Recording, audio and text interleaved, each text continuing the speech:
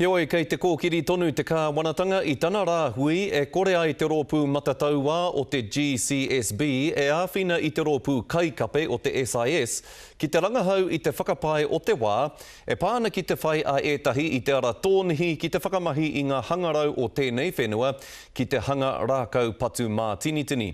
Heoi hei tā te rōpū reipa kei te whakatairanga ke te kāwanatanga I tēnei kaupapa mo te rōpū matataua, kia pai ai tana kōkiri I tētahi atu kaupapa kuhu, kāri I te mōhiotia e tātou. E hara I te mea e tino mā harahara na tātou, kai whakaeke a tātou e te hunga whakatuātea.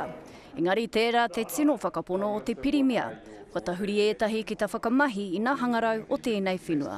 Weapons of mass destruction could have been exfiltrated from the New Zealand system. Ai, he tika tōrongo, koe nei te take e hiahia nei te kāwana ki te whakarereke I ngā ture, e pāna ki ngā mahi a te GCSB me te SIS. SIS don't have the capability to do the work that would have otherwise been undertaken by GCSB as their agent. He mahi tai tuara I runga no I te oranga o te motu whānui. Engari ko te whakapae a te kai ārahi o reipa, he kōrero no e nei mai te pirimea, hei tautoko I wāna hiahia. I think this is the weapons of mass distraction by Mr. Key. He maha no hoki ngā pātai ki te pirimea e kore ia e hiahia ki te whakautu. I'm not going to go into those details. Tāpiri atu ki te take kāhori ia I hiahia kia whakamārama I te take mo te waru te kau tāngata neke atu I te wātihia e GCSB.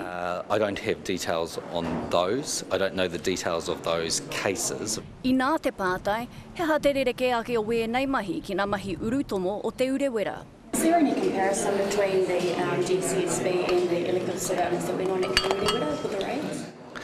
What do you mean by that?